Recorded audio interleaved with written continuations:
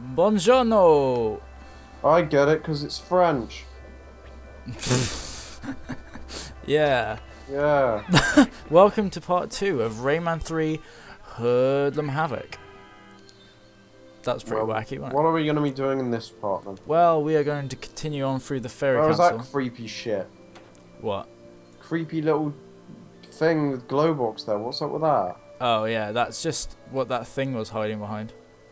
Ugh. Well, you can lean in this game. Well, In this first person game is mode. clearly advanced. It's... Yeah. Wow. Okay. Did you? Oh shit! I just ran out of my power up because I was doing that.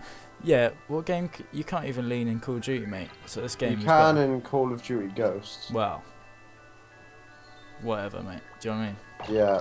Yeah. Well. That was a good. Why are we comeback. talking about Call of Duty and Rayman? Well, because Call of Duty inspired a lot of games, mate, didn't it? Well, actually, no. That I can't say that considering we talk about all sorts of different games, not giving a fuck about what we're playing. Like talking about Smash and stuff like that and Spyro, but yeah.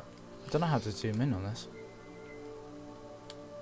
I don't What's know how to. good? Oh well, fuck that thing. Right. Anyway, I can't be bothered with that. I love the classic way Rayman climbs things.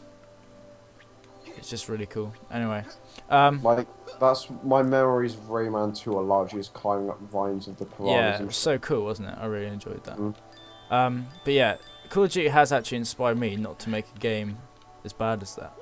Whoa.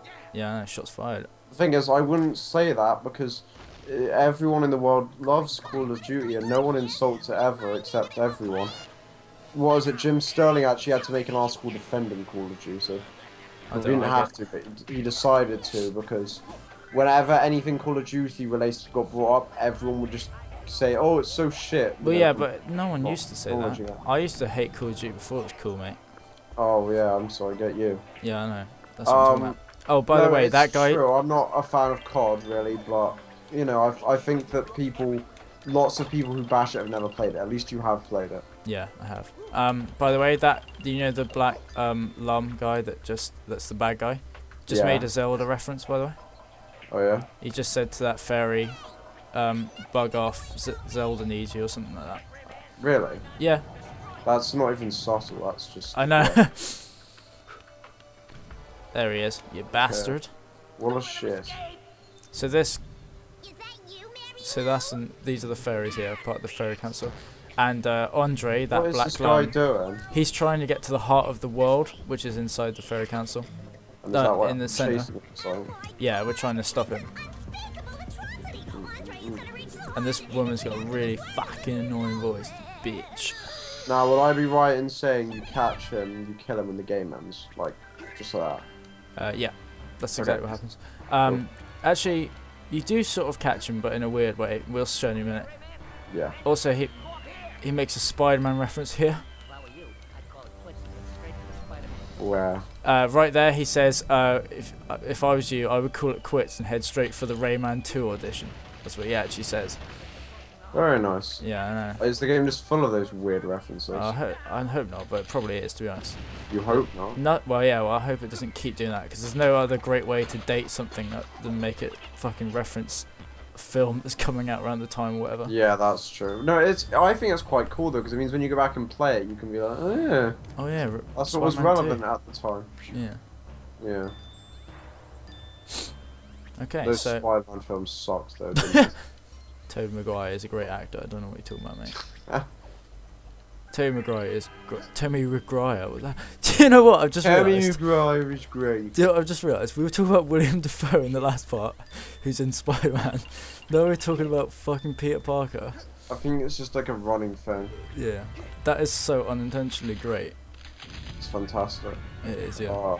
My two favourite actors. I think I can't. The thing is, the first Spider-Man film of that trilogy, I can't even remember if I've seen it or not. And I still to this day, I've been trying to work out for about the past year and a half whether I've seen that film or not, and I'm still not sure. That is great. Yeah. Right, I'm just gonna be Definitely back. seen the second one. I'm just gonna be back 1 second. Right. Okay, sorry about that, Alex. So what just happened there? Basically, I sound out of breath now because I just ran up and down the stairs. I'm so unfit. Basically, what happened was Andre, the little black guy, flew straight into Glowbox's mouth. What an arse. Yeah, well, he did it by accident, so now he's stuck inside Glowbox. Are you inside Glowbox now? No, I'm not. I was gonna say, I was like, what the fuck's going on here? Andre is, and as you can see over there, they're throwing Glowbox up and down, and these guys are the Tinsies. So remember these guys? Yeah, of course I remember these guys. Possibly like the most famous thing about Rayman. Is that what you mean when you say that you sort of catch him? Yeah. So he's like caught inside Glowbox. I see. So yeah, they're throwing up and down like so. He's like inside Glowbox, and you need to get him out. Well, why are they chucking him up and down? Are they trying to get him out? I don't know. They're just maniacs. It's like a chest buster. Ugh. I recently saw Alien actually, not that long ago. Have you seen Alien? Mhm. And I've also seen. I watched Alien and Aliens with some friends recently for the first time, and really, really good films. Even yeah, still. they are, aren't they? They are good films. The first one's definitely a lot better than the second one, though. The second one is very American. I can't even like. No, think of which one's which. I just remember the first one is okay, you classic. know, I don't want to use the term Americanized. It sounds like I'm talking against America. I meant Hollywoodized. Yeah. And the first one's a lot better, I think. But Aliens is still good. Like I said, don't get me wrong, Hollywood films aren't that bad, but unless you find typical Hollywood crap films like Fast and Furious, which is just great film, that is great disgusting. Series. Yeah, and Murphy then just said, "See you for Rayman 4." But how much time have we got left? 4 minutes. Okay, well let's do the craziest part of this entire game. Right, already. Well, these are sections that happen like every time. So we're going through the surfing sections. Have you seen these before? Yeah. No, but there was bits like this in Rayman 2, sort of like not slide quite like sections. this though. These are this mental. is just trippy as hell. Yeah. So also you probably won't be able to notice through the video, but he sort of like surfs on that. You know those things in Rayman 2, those little rockets that have legs. Oh yeah, yeah. It sort of looks like one of them. I don't know how. Oh shit! I died. I don't know how similar it is. Also on that, you know that Did You Know Gaming Rayman edition that came out recently? I haven't seen it, but... Oh right, yeah, well I found out that, you know the Enterprise from Star Trek?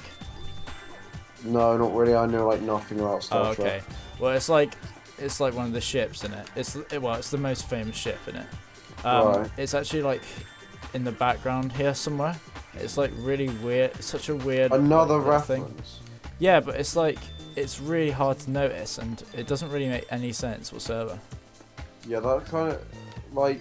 Bit strange. Rayman is about as different from Star Trek as you can get. Yeah. Rayman's quite different anyway. Methods. Like, this is just such a strange part. Yeah. Do you know the band Groove Armada? No. Oh, okay. I'm not surprised. I feel ignorant, I feel like I don't know anything. No, that's fine. They're not really that famous, I would say. No offense to Groove Armada if you're watching this. I know we yeah, I'm sure Groove Armada are watching. Yeah, please subscribe if you are watching Groove Armada. No, but yeah. So yeah. They did like the main song of this gun for this game. I just missed the massive green gem. I know, it's crazy, isn't it? I just missed the massive green gem as well. So trippy. Yeah, man. It's cool, isn't it? And there's like loads of sections like this in the game. And now we're done. And I only got 45%. So hold on. So what's the scoring based off? Like it says you've got this combos and stuff. You know, like the combo. Right. So picking up collectibles close together or something. Yeah, that's how the combo thing stays up and stuff. Okay. But also, as we're gonna see now, cages return from Rayman 2 with the Tinsies stuck in the cages. They've been in all of the main series games, haven't they? Oh yeah, sorry, they have, yeah. Yeah. So now, like throughout the game, you have Glowbox with you, and he has the main villain inside Glowbox. So that's quite a cool little thing. I don't remember many things where that's done, like many stories. Beat the shit out of Glowbox. Yeah, mate, I hate Glowbox. So these are the main enemies of the game. I own that one then because I was fully charged. And you can curl your, Excellent. I know, exactly. And you can curl your fists, by the way. I did do it in the last part, but I didn't mention it because we were talking about Willem Dafoe, which is way more important. But yeah, so there's quite a few different like sort of things you can do in this game. I remember there was a really random Rayman spin-off game called like Rayman M or something. Wasn't Yes, there? that was a racing game. I have that. Or I had Was that that. any good? I don't. It was as good as you expect it would be. It's like an My a on-foot friend racing owned game. it. It was like there was also a fighting part to it as well. I didn't think much of it when he played it, but I don't know. Well, from what I remember, it was a bit shit. Anyway, so here's the first unboxing. Oh, that's cool. It's got the same little like icon as the other games when you open a case. And they all have sort of like weird differences to them. Like those ones are kind of like, I suppose, Scottish. I don't want to be really ignorant and get it wrong, but I guess they're Scottish anyway. There's also another one around. Well, what do you mean, the accents? Yeah, because I can hear them saying help somewhere. Yeah, so they have like accents and like ridiculous tropes that like are supposed to show that there's some sort of different nationality. Yeah, different from the other ones. Right, well, that's been about 10 minutes now. Yeah. Okay. So I need to go back and get that bloody thing anyway. So when we come back, we'll be. Oh, I can just go this way. When we come back, we will go through the rest of this level and find the first doctor. So yeah, this game like consists of trying to find different doctors to help get the thing out of Glowbox.